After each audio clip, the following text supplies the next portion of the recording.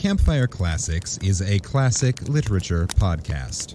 However, your hosts will occasionally use not-so-classy language and immature humor to describe very mature situations. As such, listener discretion is advised. Hi, I'm Ken Sandberg. And I'm Heather Michelle Lawler. Welcome to Campfire Classics, where we try to read those books that look really good on your shelf. It's the end of February, and it will be March soon. Hello, March.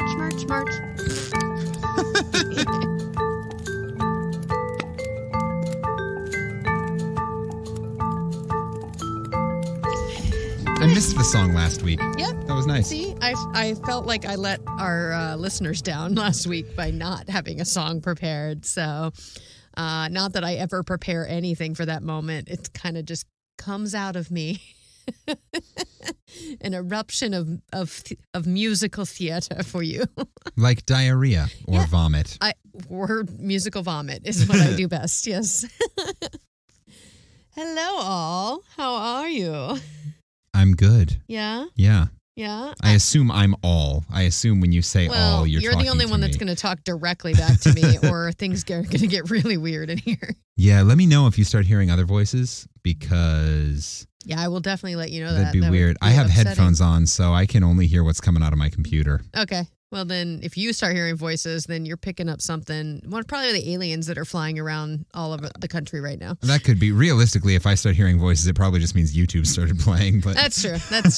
Or it's YouTube or aliens. It can only be those two things, though. Definitely, that's the only. Hey, folks, welcome to our new game show, YouTube or Aliens. What is infiltrating my headphones? Well, there's just been a lot of UFO sightings. So, yeah. Like, that's been going on, and I find it fascinating. I mean, I've always known there are aliens out there, but, some people are like, oh, my God. And I'm like, yeah, duh. I mean, statistically, there's something out there. Now, whether the UFOs that are being cited are alien UFOs or just terrestrial things that can't be identified, hence unidentified flying objects, that's a whole separate issue. That's a whole other thing, but it's been happening and super fun. And it certainly leads to a lot of interesting videos. Yes. Interesting YouTube, interesting TikTok, which is kind of the YouTube of the new. I believe you. I still use YouTube. I mean, I still use both. I now use both for, different kinds of mind-numbing entertainment. Yes. Some's good, though. Like, now I'm on TikTok, so Ken and I have been doing this diet thing, which I think we've mentioned a couple times, which I'm technically at the end of, but we're kicking ass. I'm down 10 pounds. He down like 20 pounds. We like slaying. Close to 30 at this point. Almost 30 at this point. If I lost 30 pounds, I'd look sick. But so we've been doing this thing, and I have ended up on protein TikTok. So now I get like all these like cool like not bodybuilder people, but like fitness people who have taken popular items of food and like made them healthy or made them like in a healthier way. So instead of here's my high protein beer. Yeah. That would be great. He says as he drinks a Guinness. As you drink a Guinness. I'm drinking my LaCroix. I had plenty of alcohol 2 nights ago while seeing my dear friend Jesse do his cabaret. I had enough vodka for the week. So back to my LaCroix. But yeah, I've ended up on protein TikTok. So I've gotten some cool recipes. We're going to make protein bagels soon. That's exciting. You made some Reese's peanut butter cup protein bites. Those are tasty. Yeah. They're really good. Yeah. So TikTok is useful. It's mind-numbing and can also be educational, just like YouTube. Just like this podcast. Just like this podcast. Nice segue, Thank Ken. you. I'm pretty good at those when they pop up. Yeah. So welcome to Campfire Classics, dear listener, where we uptalk our friends' productions across the country, where we say good or bad things about TikTok, depending on the mood we're in, and where we try to educate you while we numb your brain. Isn't that what all podcasts should be? Probably. Entertaining brain numbing? Educational brain numbing. Yeah. take your mind off of the troubles of today while informing you about something else that you might find humorous or educational. Yeah. So this is a literary comedy podcast where what we do is take short stories that we find in the public domain and we bring them to you, dear listener. We read them out loud so that you don't have to, and we make all of the stupid penis jokes that it allows. The 10-year-old version of you would have made. 10-year-old? I didn't even know what a penis was when I was 10. I gotta go like 14. All right, fine. I was a late bloomer.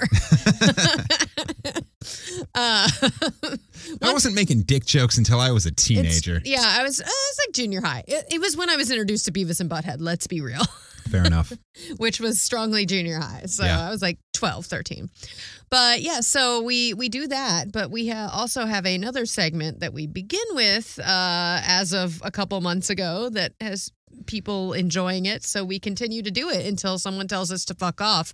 And no one's told us to fuck off yet. I get told to fuck off regularly, but nobody has complained about this. Not for Clown Corner, though. So welcome to Clown Corner. So this week, because I've picked the story, I am also doing Clown Corner. So yay! I'm going to start with a fun fact, and then I'm going to go into the rest of it, and it'll all make sense. So, what is the difference between a clown and a jester, Ken?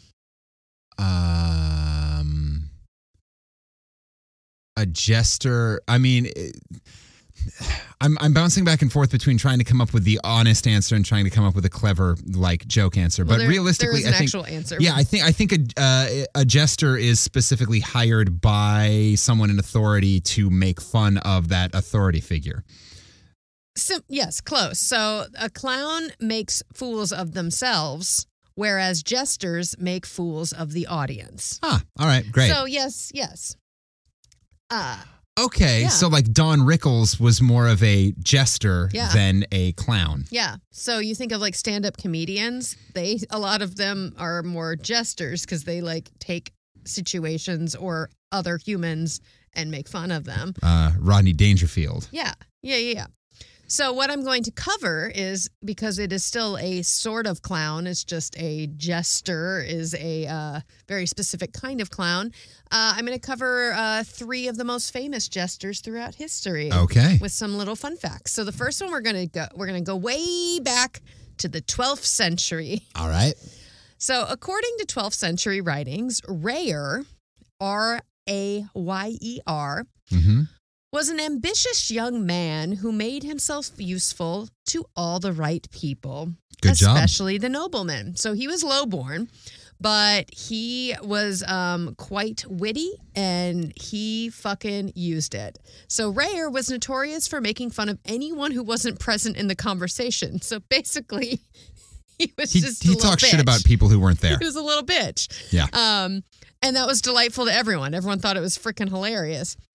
So a source for this scandalous gossip and whispers, he apparently performed his clerical duties because he was also a priest. Awesome. So he's a gossiping priest. Sure. Clown, which is so funny to me. Which is not what you want if you're Catholic, because they hear everything. Yeah, I don't think he was Catholic. This is Church of England, strong Church of England. He performed his clerical duties alongside being the jester for Henry I.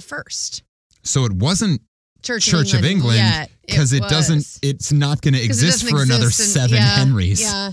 So it was whatever the British were before. It wasn't Catholic. Yeah, okay, fair enough. They didn't like the Catholics, whatever. But he was very popular with the servants and the children, and he had a nickname that was basically idiot. It's spelled differently, but it's Yidiot. It's like idiot. So he did this throughout his life. People loved him. And then he made a career choice when he went on a pilgrimage to Rome. And then he saw the downtrodden and the sick and stuff, and he returned to London and found one of the oldest medical institutions that is still functioning today, called St. Bartholomew's Hospital in London. Cool. And he wanted to create a safe haven for the feeble that were not as fortunate as he was as a lowborn that was kind of taken up because of his wit. Because of his wit and, well, because he's sort of working at the church. Yeah. So both things took him out of like the streets. But so he found this hospital and it continues to function today. So that is Rare, who is the first jester. And now we're going to travel all the way to Germany and we're going to go to Pirkio. Pirkio is a legendary figure. Rufio. Pirkio.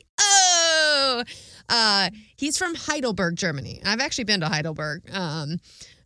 So I've probably there's a statue of him there. I'm like, I've probably seen it, but I was a child before I was doing dick jokes. He was brought. Which only matters if the statue has a huge dick. It might. I don't know. You didn't look up pictures? I have a picture of him, but I don't have a picture of the statue. So he was brought to the royal court as a jester in the early 18th century and was a massive success. So he was originally from Italy. Hence the name that ends with an O. Pirkio. Yeah. So he was assigned, not only was he assigned a jester to the establishment there, he was also assigned keeper of the tune. Now, the tune holds the record for being the largest wine barrel in the world. Okay. I'm thinking keeper of the tune. That sounds like a singer. That sounds like there's a specific Doctor Who episode. It's during the Matt Smith tenure as Doctor. And there's this like ancient space alien demon thing who is kept asleep by a song. And the song is continually sung. It can never stop. It can never. They have to keep singing, or the beast wakes up. Well, it's like the three-headed dog in Harry Potter. Yes. Yeah. Same idea. Keeper of the Tune sounds like a sci-fi fantasy kind of title. No, it's just a fucking huge barrel of wine. So it holds more than 2,200,000 liters or 58,000 gallons. The jester was always in charge of the tune. And he began this tradition, Pirkio.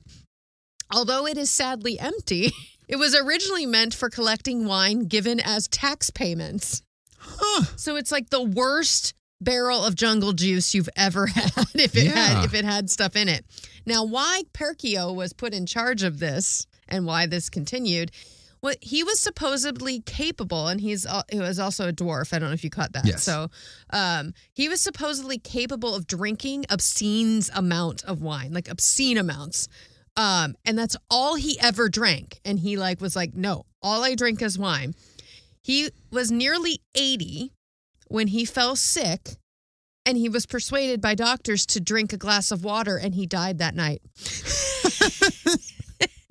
As the legend goes. So he's Tyrion Lannister. He is Tyrion Lannister. I was going to do a little more research and see if this was part of the research done by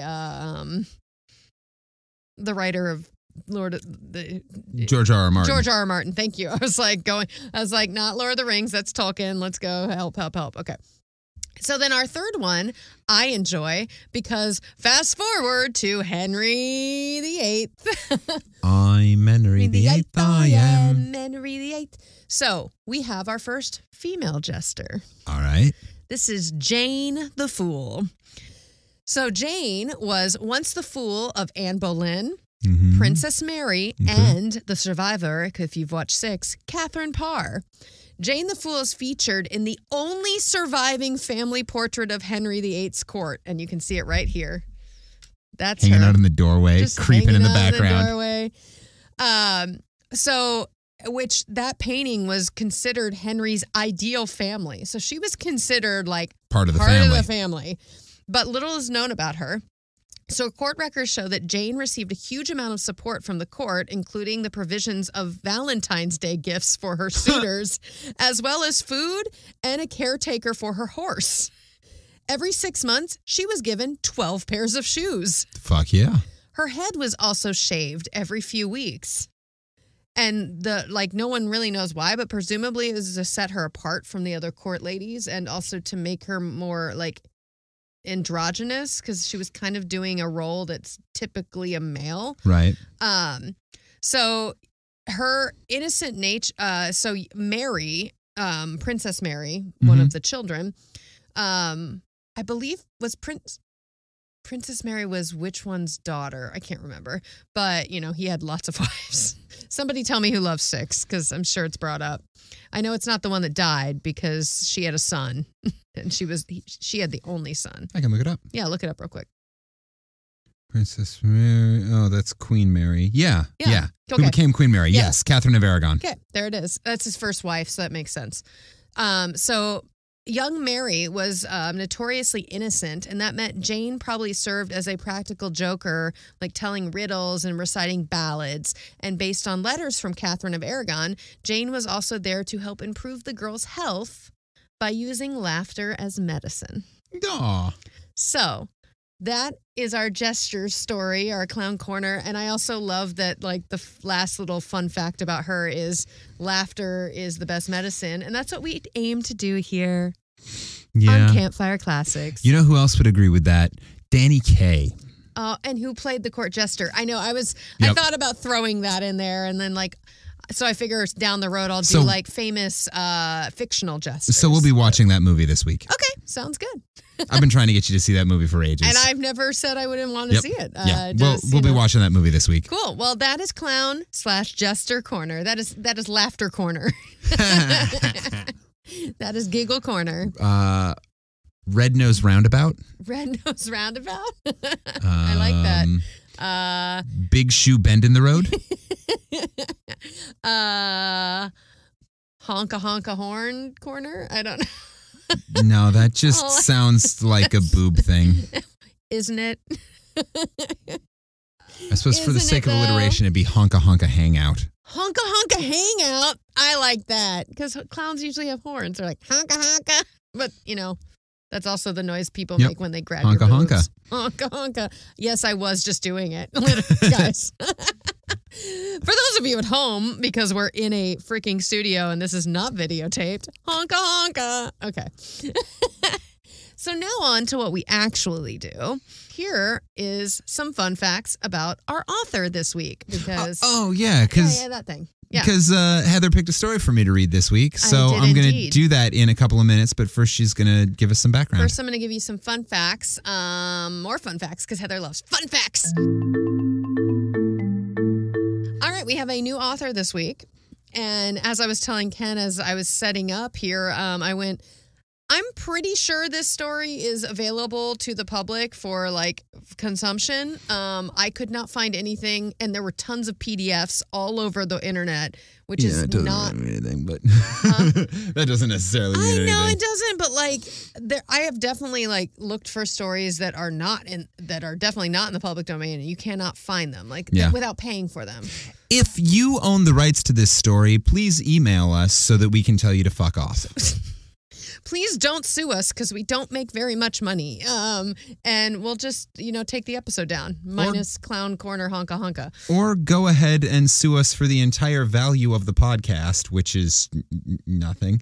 And $200 a month. And then we'll go ahead and get a little bit of news off of the lawsuit. Yeah, if this writer sues us, we're gonna get some yay. So let's go into it. So we have a new author, and he is from Japan. So I hope I pronounce his name right. All right. Haruki Murakami is his name. He was born January 12th, 1949. Okay. So Murakami, is that what I said? Haruki Murakami? Yeah, Murakami. Murakami was born in Kyoto, Japan during the post-World War II baby boom, which we also had here. Yep. That was a worldwide baby boom, and was raised in a few different towns in Japan. He was an only child. His father was the son of a Buddhist priest, and his mother is the daughter of an Osaka merchant, but both taught Japanese literature. So he was definitely raised in a literary household. Cool. So since childhood, Murakami had been heavily influenced by Western culture, which was quite common after World War II. Sure. Just because communication started to speed up because of what was going on during the war. Yeah, There were now people crossing borders more. You also were just seeing a huge advance in technology. Well, in television. Yeah, it was becoming much easier Yeah.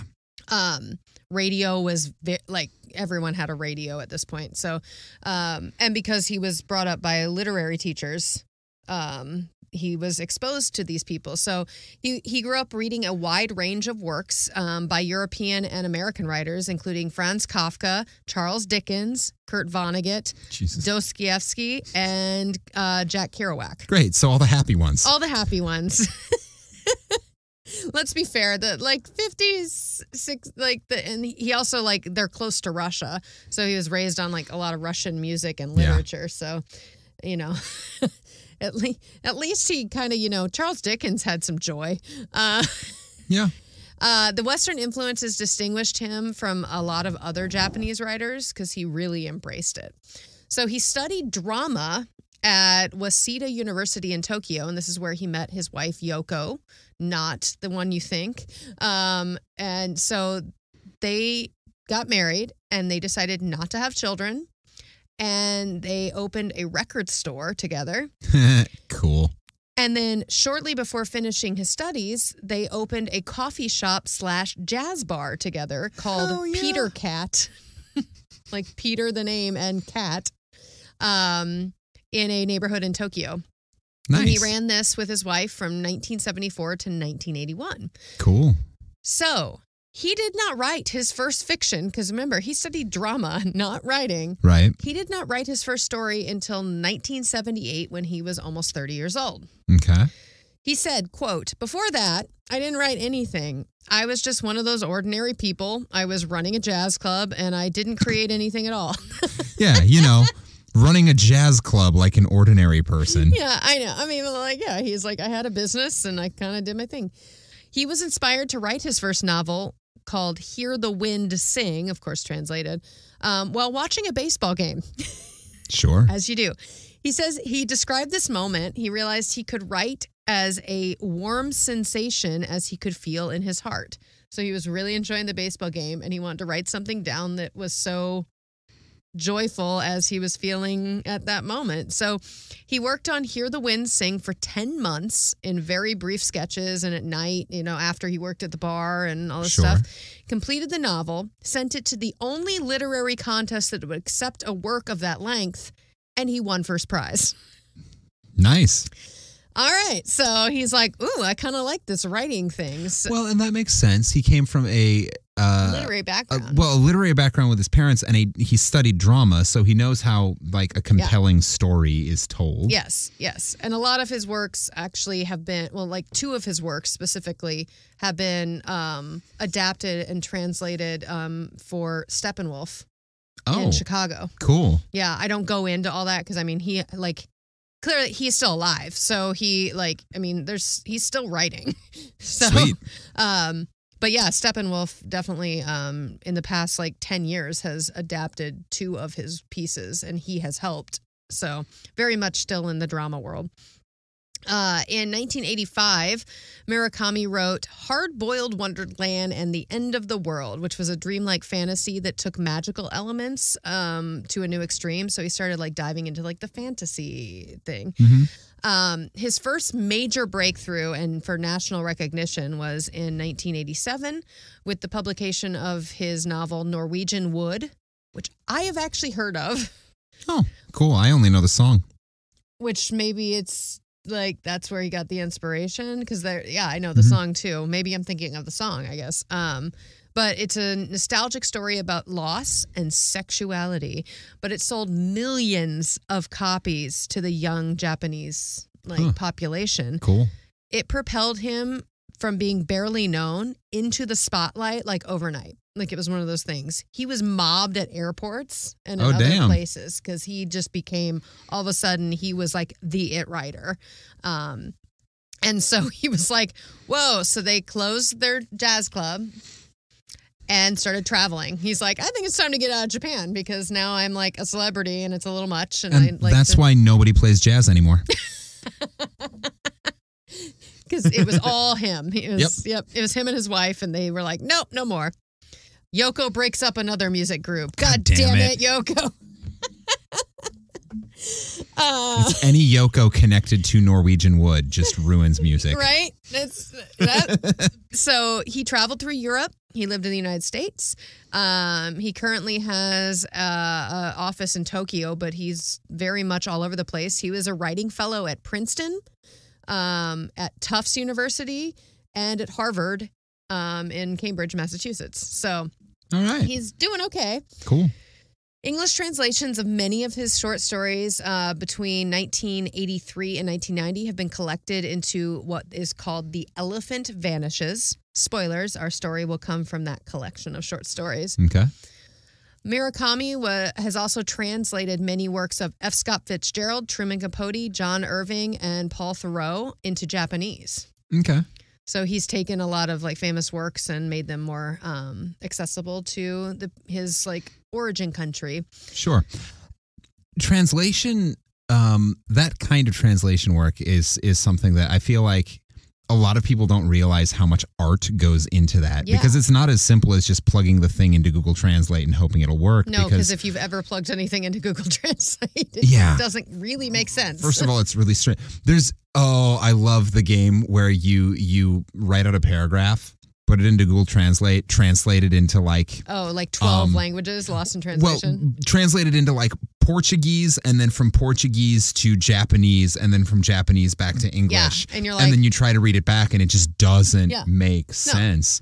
And that's why, like, when you've got someone who's good at doing that kind of translation, it makes a difference. Yeah. Well, and this is another thing I did not necessarily put in here because, again, he had a lot of stuff. But when I was reading up and doing this research, when Americans or when English-speaking people translate his novels, he says, please be artistic with it. He doesn't want them to try and like word for word, blah, blah, blah. They want it to make sense and to be fluid. Like, don't change the story, of course, but like he wants it to sound as beautiful as possible, and when he passes his work on, he trusts the person doing the translation. And that makes sense because the syntax, the grammar rules of Japanese are so different, completely different from from any like Western language. It's a much older language, and and they have very different, very different phrasing and whatnot. So. His novels, essays, and short stories have been bestsellers in Japan and internationally.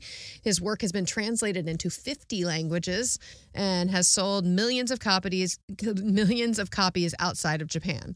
Received numerous awards for his work, including the Gunzo Prize for New Writers, the World Fantasy Award, the Frank O'Connor International Short Story Award, the Franz Kafka Prize, the Jerusalem Prize, and in April of 2015, he was named one of Time Magazine's 100 Most Influential People. And in November of 2016, he was awarded the Hans Christian Andersen Literature Award. In recent years, it has been mentioned that he is possibly going to come up as a recipient of the Nobel Prize in Literature. Cool. But the nominations are sealed for 50 years. So, there's no way to actually see if that's true, but it's speculation. And when he was asked about this possibility, this is what he said. He laughed and said, "Oh, I don't want that prize. That means you're finished." So he has a great sense of humor, and he is very, very, very famous. And it's like those people who don't want to get the you never want to get the Lifetime Achievement Award. Because you're like, wait, whoa, what the fuck, man? I'm only 60. Also got a lot of shit to do. Damn. Rough, man. So, the story you will be reading today is called The Second Bakery Attack. It is a short story originally published in August 1985 in an issue of Marie Claire, Japan. It is a sequel, though I've heard you do not have to read the first one, to a story called The Bakery Attack, which was first published in 1981. In 1986, The Second Bakery Attack was included in a short story collection of the same name. The story was later translated into English by J. Rubin, which is the one we'll be reading, and published in the January 1992 issue of Playboy. In 1993, Rubin's translation was included in a collection of The Elephant Vanishes, which is that short story collection that has gone very famous for him. It's a bunch of his short stories. All right. So today you will be reading The Second Bakery Attack. There is also a film with Kirsten Dunst in it. So, hey, listener, just so you know, if this story is confusing and hard to follow, it's because this is a sequel and it's not my fault. It's definitely not because I did a shitty job of reading it. Nope, you don't need to read the first one is what I've been told, because there is an entire movie of just the second one with Kirsten Dunst in it if you want to go check it out. All right, let's start this fire. Whee! Start the fire for the bakery. The Second Bakery Attack by Haruki Murakami. Translated by J. Rubin. I'm still not sure I made the right choice when I told my wife about the bakery attack. But then it might not have been a question of right and wrong, which is to say that wrong choices can produce right results and vice versa. Ooh, philosophical. I myself have adopted the position that, in fact, we never choose anything at all. Things happen or not. Damn, that's some deep philosophy in the first paragraph of this funny story. If you look at, I guess I assume it's funny because it's called The Bakery Attack. I don't know. It just sounds like it's going to be funny. Could be horrifying. Maybe they just bomb the shit out of it and everybody dies. This could be fucking terrible, yeah. If you look at it this way, it just so happens that I told my wife about the bakery attack. I hadn't been planning to bring it up. I'd forgotten all about it, but it wasn't one of those now that you mention it kind of things either. What reminded me of the bakery attack was an unbearable hunger. Oh, it yeah. hit just before 2 o'clock in the morning. We had eaten a light supper at 6, crawled into bed at 9:30, and gone to sleep. Well, first of all, that's your main mistake. You got into bed way too early. Hey, maybe this guy has to wake up at like 4 in the morning yeah. to trade on the international stock markets or something. Perhaps. For some reason, we woke up at exactly the same moment. A few minutes later, the pangs struck with the force of the tornado in The Wizard of Oz. These were tremendous, overpowering hunger pangs. That was like me yesterday waiting for Five Guys. Our refrigerator contained not a single item that could be technically categorized as food. We had a bottle of French dressing, 6 cans of beer, 2 shriveled onions, a stick of butter, and a box of refrigerator deodorizer. With only 2 weeks of married life behind us, we had yet to establish a precise conjugal understanding with regard to the rules of dietary behavior, let alone anything else. All right, so we got newlyweds who don't quite understand each other's habits yet. I had a job in a law firm at the time, and she was doing secretarial work at a design school. I was either 28 or 29. Why can't I remember the exact year we were married? She was 2 years and 8 months younger. Groceries were the last things on our minds. They were just fucking all the time. They were like, sex, sexy, sex, nakey time. That's why they went to bed at 9:30. Ding-dong, yeah. We both felt too hungry to go back to sleep, but it hurt to just lie there. On the other hand, we were also too hungry to do anything useful. We got out of bed and drifted to the kitchen, ending up across the table from each other. What could have caused such violent hunger pangs? We took turns opening the refrigerator door and hoping, but no matter how many times we looked inside, the contents never changed. Beer and onions and butter and dressing and deodorizer. I mean, I'd drink one of the beers. That would fill me up, at least temporarily. It might have been possible to saute the onions in the butter, but there was no chance those 2 shriveled onions could fill our empty stomachs. Onions are meant to be eaten with other things. They are not the kind of food you use to satisfy any appetite. Unless you're at Sizzler and they have a blooming onion, and then it's like, fuck, you dip that in the French dressing. It's like, rah! Sizzler. Or I guess what's I think the of other that one? as that the Bloomin' Onion is the Outback Steakhouse Oh, see, thing. I don't know. They're all the same to me. Sizzler, Outback, Texas Roadhouse, those steakhouses, quote unquote steakhouses. Yeah, but you need like breadcrumbs and whatnot to get the Bloomin' Onion. Yeah, that's true. But, I onions. want a Bloomin' Onion. We can try one in our new air fryer. Yeah. Like, it won't be the same. Would Madam care for some French dressing sautéed in deodorizer? I expected her to ignore my attempted humor, and she did. Let's get in the car and look for an all-night restaurant, I said. There must be one on the highway. She rejected that suggestion. We can't. You're not supposed to go out to eat after midnight. She was old-fashioned that way. Well, she better get over her shit. I breathed once and said, I guess not. That must be a Japanese thing. Breathing once? No. Not eating out after midnight. No, that's actually very much a sort of in the common, in the zeitgeist ideology. You don't eat out Really? after midnight. There's a lot of like you shouldn't eat after 8 o'clock at night. What? I went to Waffle House at ungodly times in the morning. I was at a deli in New York walking around in heels at like 6:30 in the morning the other day. Sure, there is a difference between a deli and going out to eat. Well, there's no diners open anymore, or I would have stopped and gotten some disco fries. Also, it's the 80s. Cocaine. I don't know. What did they eat in the 80s? Cocaine. Yeah, that's it. Everybody was just Cocaine eating. and pizza. Everybody was just eating cocaine. Pizza. Cocaine sprinkled on pizza. Whenever my wife expressed such an opinion or thesis back then, it reverberated in my ears with the authority of a revelation. Maybe that's what happens with newlyweds. I don't know. But when she said this to me, I began to think that this was a special hunger, not one that could be satisfied through the mere expedient of taking it to an all-night restaurant on the highway, a special kind of hunger. And what might that be? I can present it here in the form of a cinematic image. Well, thank God, because we're reading it, so now we get to see it. 1. I am in a little boat floating on a quiet sea. 2. I look down, and in the water I see the peak of a volcano thrusting up from the ocean floor.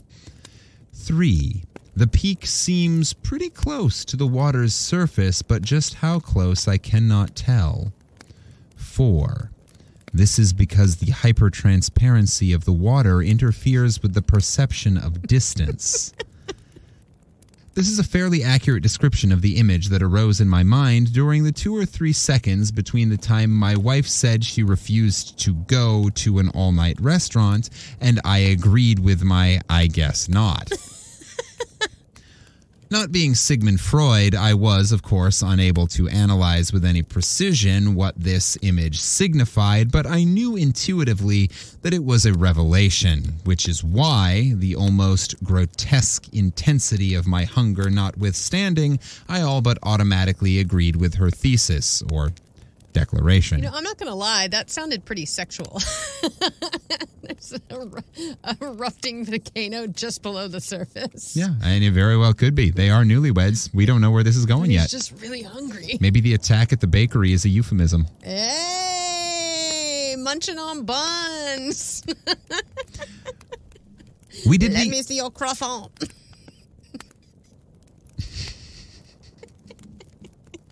Let me get my eclair out and I will pump you full of...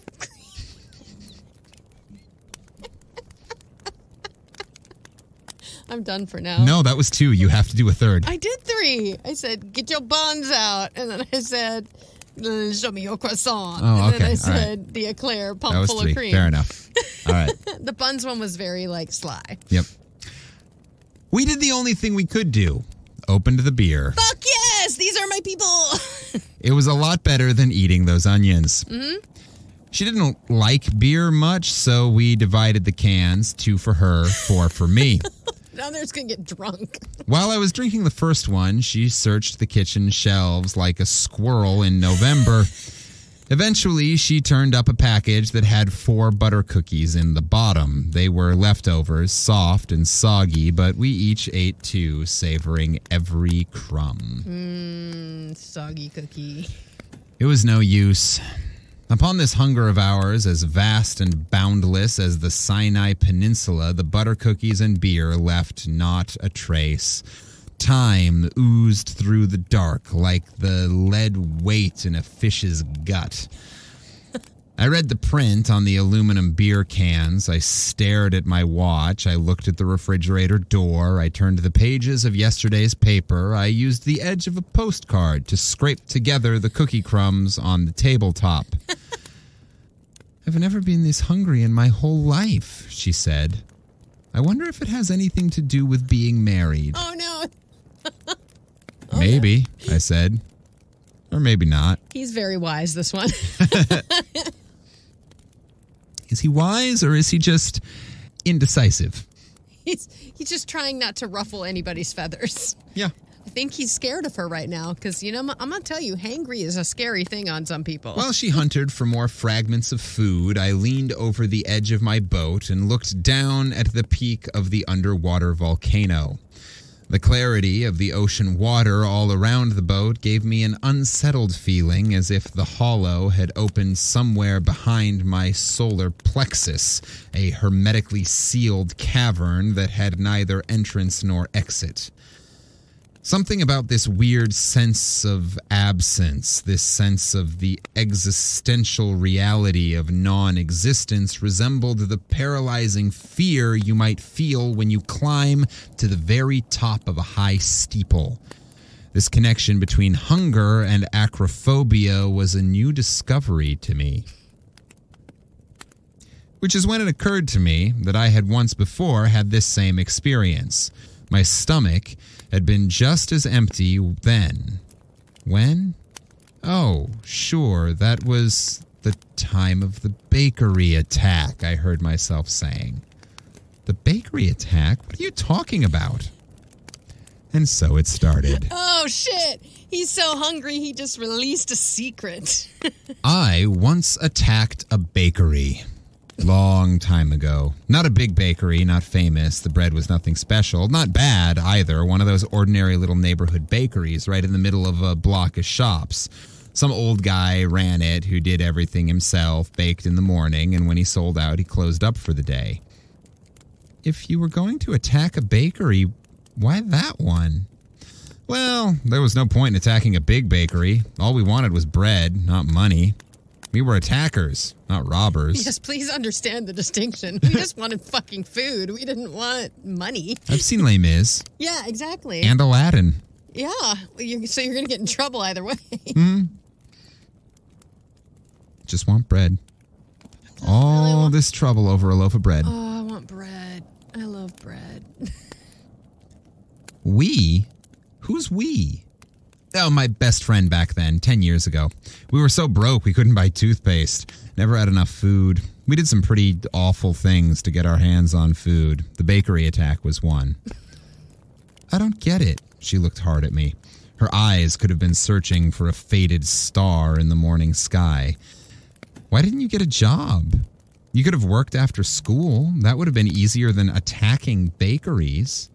We didn't want to work. We were absolutely clear on that. Like, bitch, please. I was 20 and I wanted to smoke weed and steal bread. Well, you're working now, aren't you?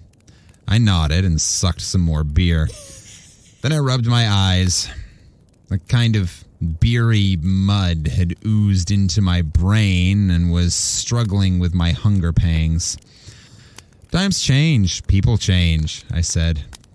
Let's go back to bed. We've got to get up early. I'm not sleepy. I want you to tell me about the bakery attack. There's nothing to tell. No action. No excitement. Was it a success? I gave up on sleep and ripped open another beer. Once she gets interested in a story, she has to hear it all the way through. That's just the way she is. Well, it was kind of a success, and kind of not. We got what we wanted, but as a holdup, it didn't work. The baker gave us the bread before we could take it from him. Free? Not exactly. No, that's the hard part. I shook my head.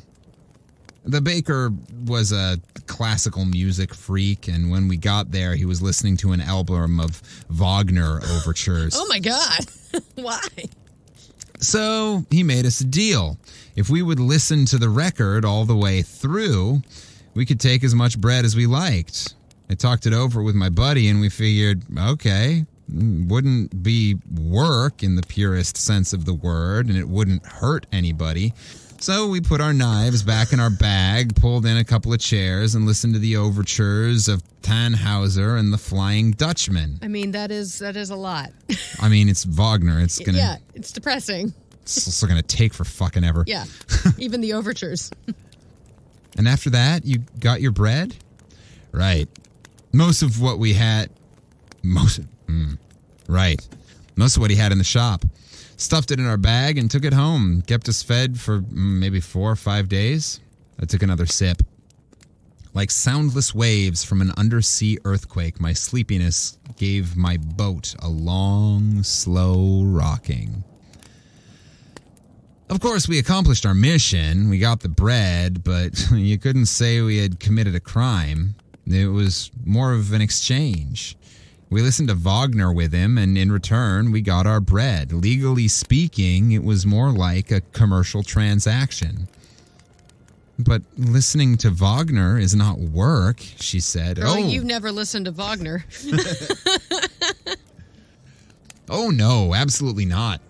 If the baker had insisted that we wash his dishes or clean his windows or something, well, we would have turned him down. But he didn't. All he wanted from us was to listen to his Wagner LP from beginning to end. Nobody could have anticipated that. I mean, Wagner? It was like the baker put a curse on us. Now that I think of it, we should have refused. We should have threatened him with our knives and taken the damn bread. Then there wouldn't have been any problem. You had a problem? Uh-oh. I rubbed my eyes again. Sort of. Nothing you could put your finger on, but things started to change after that. It was kind of a turning point. Like I went back to the university and I graduated and I started working for the firm and studying for the bar exam, and I met you and got married. I never did anything like that before. No more bakery attacks. That's it? Yep. That's all there was to it. I drank the last of the beer. Now all 6 cans were gone. 6 pull tabs lay in the ashtray like scales from a mermaid. Okay, wait. So listening to Wagner makes you successful. That's what I'm hearing. It sounds like listening to Wagner makes you driven to be a better human and more responsible and not randomly attack small business owners.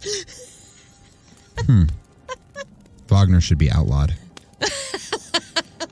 Or I'm going to start listening to Wagner. I don't want to go back to school. I've had enough school. Of course, it wasn't true that nothing had happened as a result of the bakery attack. There were plenty of things that you could easily have put your finger on, but I didn't want to talk about them with her. Rude. He's like, we just got married. I'll tell you this later when we're old. Just trying to keep some of the mystery alive, that's all. Yeah, I mean, they're still fresh. They're still fresh and so clean. So this friend of yours, what's he doing now? I have no idea. Something happened, some nothing kind of thing, and we stopped hanging around together. I haven't seen him since. I don't know what he's doing. For a while, she didn't speak. She probably sensed that I wasn't telling her the whole story, but she wasn't ready to press me on it. Still, she said, that's why you two broke up, isn't it? The bakery attack was the direct cause. Maybe so. I guess it was more intense than either of us realized. We talked about the relationship of bread to Wagner for days after that. We kept asking ourselves if we had made the right choice, but couldn't decide. Of course, if you look at it sensibly, we did make the right choice. Nobody got hurt. Everybody got what he wanted. The baker, I still can't figure out why he did what he did, but anyway, he succeeded with his Wagner propaganda. And we succeeded in stuffing our faces with bread. Win-win. But even so, we had this feeling that we had made a terrible mistake, and somehow this mistake has just stayed there, unresolved, casting a dark shadow on our lives. That's why I used the word curse. It's true. It was like a curse. I mean, I feel the same after I see Wagner's. Wagner's going to come haunt me tonight. Hey, I saw listener. the Ring cycle at the Met, and it was like 8 hours long, and I fell asleep 4 times. Oh, well. It's long. Fell asleep during Wagner. That's actually pretty tricky. It's usually abrasive enough to keep its listeners awake. Oh, honey. Hey, listener, here's a challenge for you. Sometime in the next week, just start playing Wagner kind of really low in public and see if you can upset people. Like while you're walking down the street, have Wagner playing out of your phone in your back pocket or something, and just see how people respond. Just the overtures, though. It's going Just the to overtures. be the overture of something. So, Do you think you still have it? the curse, yes. Yeah. Do you think you still have it? I took the 6 pull tabs from the ashtray and arranged them into an aluminum ring the size of a bracelet. Who knows? I don't know. I bet the world is full of curses. It's hard to tell which curse makes any one thing go wrong. That's not true, she looked right at me. You can tell if you think about it. And unless you yourself personally break the curse, it'll stick with you like a toothache. It'll torture you till you die. And not just you, me too. Yeah, bitch, you roped me into this curse now. You didn't tell me this before the wedding. I agreed to for better or worse, for richer or poor. I didn't agree to no fucking Wagner curse. I didn't agree to the Wagner bread curse. The Wagnerian Curse. That's the title of this episode, Yep. I think. You? Well, I'm your best friend now, aren't I? Why do you think we're both so hungry? I never, ever, once in my life felt a hunger like this until I married you. Don't you think it's abnormal? Your curse is working on me, too. I nodded. Then I broke up the ring of pull tabs and put them back in the ashtray. I didn't know if she was right, but I did feel she was on to something.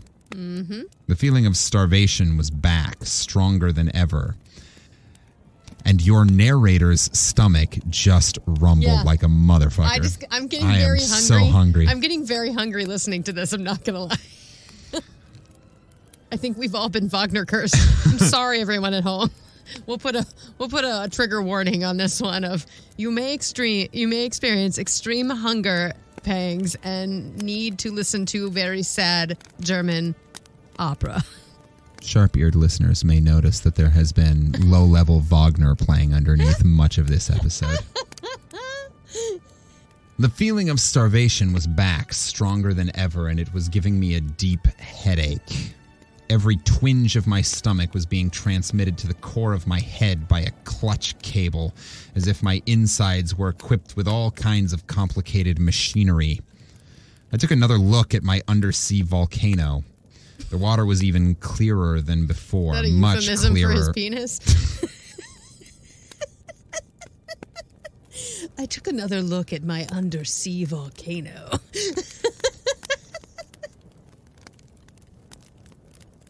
I mean, it's not his penis. Yeah, I feel like the volcano is more of a euphemism for sexual activity and less a specific phallic stand-in. Okay, that's fair. I think it was the way you read it. It's like, I took another look at my undersea volcano. Sounded like something fucking Matthew McConaughey would say or something. Hey, I took another look at my undersea volcano.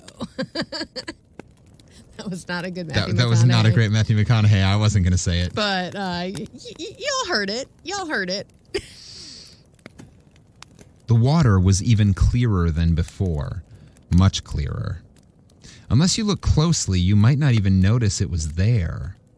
It felt as though the boat were floating in mid-air with absolutely nothing to support it. I could see every little pebble on the bottom. All I had to do was reach out and touch them. "We've only been living together for 2 weeks," she said, "but all this time I've been feeling some kind of weird presence." She looked directly into my eyes and brought her hands together on the tabletop, her fingers interlocking. "Of course, I didn't know it was a curse until now. This explains everything. You're under a curse." "What kind of presence?" "Like there's this heavy, dusty curtain that hasn't been washed for years hanging down from the ceiling." "Maybe it's not a curse. Maybe it's just me," I said, and smiled. She did not smile. "No, it's not you," she said. "Okay, suppose you're right. Suppose it is a curse.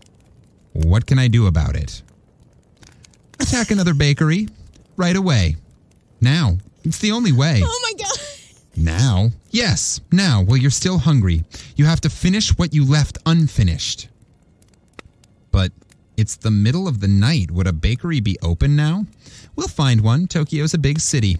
There must be at least one all-night bakery." I love that she's like, "No, I'm not going to go to the all-night diner on the highway, but we going to rob a motherfucking bakery. That's for real. That's acceptable." "Sure." I love it. We got into my old Corolla and started drifting around the streets of Tokyo at 2:30 a.m. Tokyo Drift?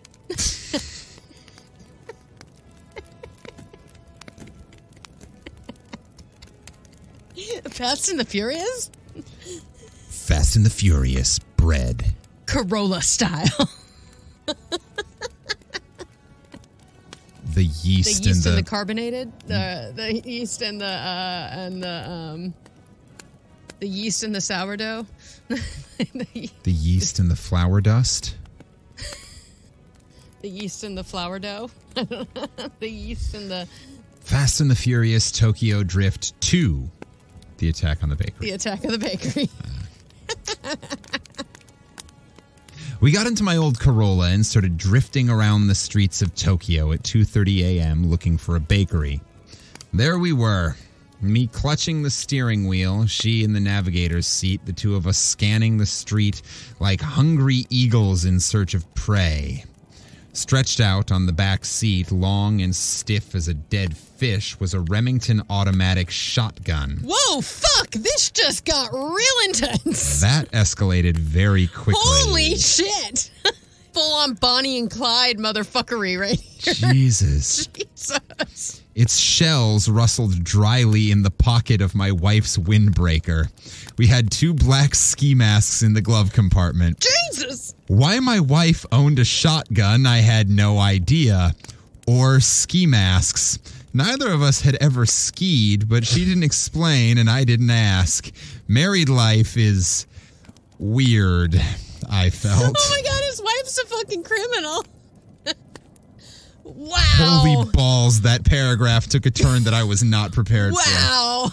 That just got dark so fast.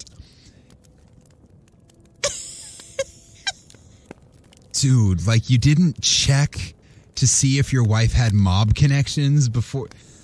Maybe it was an arranged marriage or some shit. Still. Maybe she's the daughter of the guy that they robbed before. Ooh.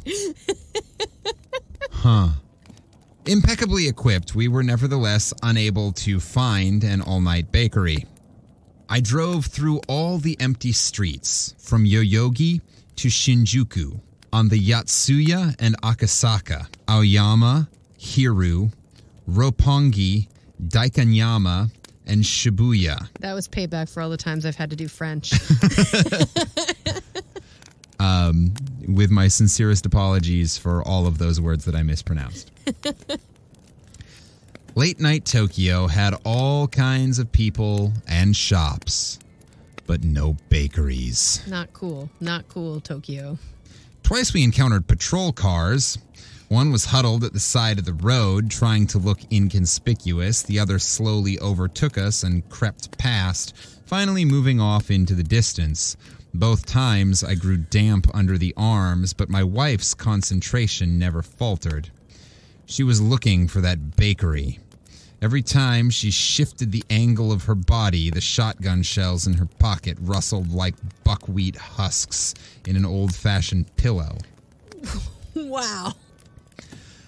Let's forget it, I said. There aren't any bakeries open this time of night. You've got to plan for this kind of thing, or else... Stop the car! I slammed on the brakes. This is the place, she said. Oh. The shops along the street had their shutters rolled down, forming dark, silent walls on either side. A barber shop sign hung in the dark like a twisted, chilling glass eye.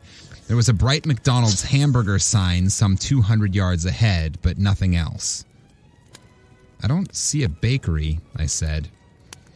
Without a word, she opened the glove compartment and pulled out a roll of cloth-backed tape. Holding this, she stepped out of the car. I got out my side. Kneeling at the front end, she tore off a length of tape and covered the numbers on the license plate. Then she went around to the back and did the same. She's done this before. There was a practiced efficiency to her movements. I stood on the curb staring at her. We're going to take that McDonald's, she said, as coolly as if she were announcing what we would have for dinner. McDonald's is not a bakery, I pointed out to her. It's like a bakery, she said. Sometimes you have to compromise. Let's go. Oh my God, these people are about to fucking heist a McDonald's. Yep. It's one way to break a curse. I drove to the McDonald's and I kind of wish we'd done this last week since Ronald McDonald was Clown Corner. Oh, yeah, shit. I drove to the McDonald's. So we're doing 2 weeks in a row. So McDonald's got to sponsor us now. Yep, Come on. That's how it works. I guess that depends on how this story ends. I drove to the McDonald's and parked in the lot. She handed me the blanket-wrapped shotgun. I've never fired a gun in my life, I protested. You don't have to fire it, just hold it, okay? Do as I say. We walk right in, and as soon as they say, welcome to McDonald's, we slip on our masks. Got that? Sure, but then you shove the gun in their faces and make all the workers and customers get together. Fast. I'll do the rest. But how many hamburgers do you think we'll need? 30? Holy shit! I guess so. With a sigh, I took the shotgun and rolled back the blanket a little. The thing was as heavy as a sandbag and as black as a dark night. Do we really have to do this? I asked, half to her and half to myself. Of course we do. Jesus Christ. Wearing a McDonald's hat, the girl behind the counter flashed me a McDonald's smile and said, welcome to McDonald's. I hadn't thought that girls would work at McDonald's late at night, so the sight of her confused me for a second, Sexist. But only for a second. I caught myself and pulled on the mask. Confronted with this suddenly masked duo, the girl gaped at us. Obviously, the McDonald's hospitality manual said nothing about how to deal with a situation like this. She had been starting to form the phrase that comes after welcome to McDonald's, but her mouth seemed to stiffen and the words couldn't come out.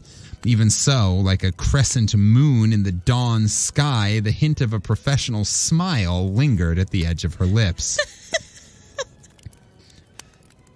As quickly as I could manage, I unwrapped the shotgun and aimed it in the direction of the tables. But the only customers there were a young couple, students probably, and they were face down on the plastic table, sound asleep. Their 2 heads and 2 strawberry milkshake cups were aligned on the table like an avant-garde sculpture. They slept the sleep of the dead. They didn't look likely to obstruct our operation, so I swung my shotgun back toward the counter. Altogether, there were 3 McDonald's workers. The girl at the counter, the manager, a guy with a pale egg-shaped face, probably in his late 20s, and a student type in the kitchen, a thin shadow of a guy with nothing on his face that you could read as an expression. They stood together behind the register, staring at the muzzle of my shotgun like tourists peering down an Incan well. No one screamed, and no one made a threatening move. The gun was so heavy I had to rest the barrel on top of the cash register, my finger on the trigger. "I'll give you the money," said the manager, his voice hoarse. "They collected it at 11, so we don't have too much, but you can have everything. We're insured." "Lower the front shutter and turn off the sign," said my wife. "Wait a minute," said the manager. I can't do that. I'll be held responsible if I close up without permission." My wife repeated her order, slowly. He seemed torn. "You'd better do what she says," I warned him. It's like, I'm not sure what this bitch is capable of. He looked at the muzzle of the gun atop the register, then at my wife, and then back at the gun. He finally resigned himself to the inevitable. He turned off the sign and hit a switch on an electrical panel that lowered the shutter. I kept my eye on him, worried that he might hit a burglar alarm, but apparently McDonald's didn't have burglar alarms. Maybe it had never occurred to anybody to attack one. Yeah, they have a dollar menu. You don't have to attack McDonald's. Nope. The front shutter made a huge racket when it closed, like an empty bucket being smashed with a baseball bat, but the couple sleeping at their table was still out cold. Talk about sound sleep. I hadn't seen anything like that in years. 30 Big Macs for takeout, said my wife. Let me just give you the money, pleaded the manager. I'll give you more than you need. You can buy food somewhere else. This is going to mess up my accounts, and... You'd better do what she says, I said again. The three of them went into the kitchen area together and started making the 30 Big Macs. The student grilled the burgers, the manager put them in buns, the girl wrapped them up. Nobody said a word. I leaned against the big refrigerator, aiming the gun toward the griddle. The meat patties were lined up on the griddle like brown polka dots, sizzling. The sweet smell of grilling meat burrowed into every pore of my body like a swarm of microscopic bugs dissolving into my blood and circulating to the farthest corners, then massing together inside my hermetically sealed hunger cavern, clinging to its pink walls. Holy shit, that was descriptive. A pile of white-wrapped burgers was growing nearby. I wanted to grab and tear into them, but I could not be certain that such an act would be consistent with our objective. I had to wait. In the hot kitchen area, I started sweating under my ski mask. The McDonald's people sneaked glances at the muzzle of the shotgun. I scratched my ears with the little finger of my left hand. My ears always get itchy when I'm nervous. Jabbing my finger into the ear through the wool, I was making the gun barrel wobble up and down, which seemed to bother them. It couldn't have gone off accidentally because I had the safety on, but they didn't know that, and I wasn't about to tell them. My wife counted the finished hamburgers and put them into 2 shopping bags, 15 burgers to a bag. "Why do you have to do this?" the girl asked me. "Why don't you just take the money and buy something you like? What's the good of eating 30 Big Macs?" It's a good question. I shook my head. My wife explained, "We're really sorry, but there weren't any bakeries open. If there had been, we would have attacked a bakery." That seemed to satisfy them. At least they didn't ask any more questions. They were like, okay, these people just be fucking crazy. Okay, cool. Then my wife ordered 2 large Cokes from the girl and paid for them. Wait, what? "We're stealing bread, nothing else," she said. The girl responded with a complicated head movement, sort of like nodding and sort of like shaking. She was probably trying to do both at the same time.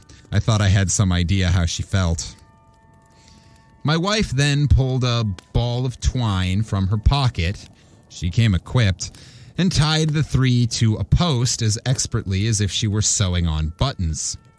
She asked if the cord hurt or if anyone wanted to go to the toilet, but no one said a word. I wrapped the gun in the blanket, she picked up the shopping bags, and out we went. The customers at the table were still asleep, like a couple of deep-sea fish. What would it have taken to rouse them from a sleep so deep? We drove for a half hour, found an empty parking lot by a building, and pulled in. There, we ate hamburgers and drank our Cokes. I sent 6 Big Macs down to the cavern of my stomach, and she ate 4. Holy shit. That left 20 Big Macs in the back seat. Our hunger, that hunger that felt as if it could go on forever, vanished as the dawn was breaking. The first light of the sun dyed the building's filthy walls purple and made the giant Sony Beta ad tower glow with painful intensity. Soon the whine of highway truck tires was joined by the chirping of birds. The American Armed Forces radio was playing cowboy music. We shared a cigarette. Afterward, she rested her head on my shoulder. Still, was it really necessary for us to do this? I asked. Of course it was. With one deep sigh, she fell asleep against me. She felt as soft, as light as a kitten. Alone now, I leaned over the edge of my boat and looked down to the bottom of the sea. The volcano was gone. The water's calm surface reflected the blue of the sky. Little waves, like silk pajamas fluttering in a breeze, lapped against the side of the boat. There was nothing else. I stretched out in the bottom of the boat and closed my eyes, waiting for the rising tide to carry me where I belonged. The end. What the fuck was that? Wow, that took some very unexpected turns. Yeah, that was a weird one. Like beautiful writing, and like to be fair, that like was translated, but I was not expecting it to go full Bonnie and Clyde white trash. Yeah, that was weird. Like the McDonald's, that's fucking hilarious. It's great. Like, well, I love that she paid for the 2 Cokes. She's like, sure. We're just taking bread. Yeah. I wonder if it would have worked out just as well if they had just said, give me all your buns. Give me. That sounds nasty. Give me all your buns toasted. Oh, no. They should have taken the little apple pies. I know. Those things are yummy. And those I are want like an a apple bakery. pie. Those are like bakeries. Yeah. Maybe they didn't have apple pies in the 80s. I can't remember. Oh, yeah. When did McDonald's? Well, and in Tokyo, they would have had a different menu than in America. Because McDonald's in different countries have different food. Because the McDonald's in America has fake food and every other place has real meat. 1968. Oh, well then shit. But maybe they didn't have them in Tokyo. Maybe there wasn't a... Yeah. Because apple pie is such an American thing. It was the first dessert added to the McDonald's menu, actually, was that little apple pie. Was before the ice cream machine that never Yeah. works? Okay. Yeah. That was cool. I really like that story. I really like that story. That was great. I'm like, wow, that is not where I thought it was going. Also, I think they need to have a conversation about the wife's past. Yeah, I'm curious what her deal is. She was a little too comfortable with all of the breaking of the laws. Yeah, clearly really good at that. Owns a gun, knows how to black out her license plates. Yep. And she's a secretary at some kind of school? Mm-hmm. I'm like, okay. Maybe that's her cover. Oh, yeah. She is not a secretary at some school. She's like a super spy or something. There's going to be a Mr. and Mrs. Smith situation happening here. Oh, that's what it is. She works for the Japanese government. Secret agent for... super spy. And she goes, oh, I know how to fucking do this. I'm going to get me some fucking Big Macs. She's Japanese Black Ops. Yes. Yeah. Tokyo drifting in our Corolla with the Big Macs. Yo, yo, yo. So, hey, listener, what'd you think of that one? I thought that was fun. Enjoy it? Are you going to go find was it Kirsten Dunst? Yeah, there's a movie version of this, like done by an indie film person, and Kirsten Dunst is the wife. Yeah, so hope you enjoyed that one. Write in, let us know what you thought. If you decide to watch the short film, let us know what you thought of that too. Yeah. I'd love to hear your thoughts on that particular adaptation. And when you write in, either to 5050artsproduction@gmail.com or any of our social medias, which you can find by searching for Campfire Classics Podcast on Facebook and Instagram and all those other doobly schmucks.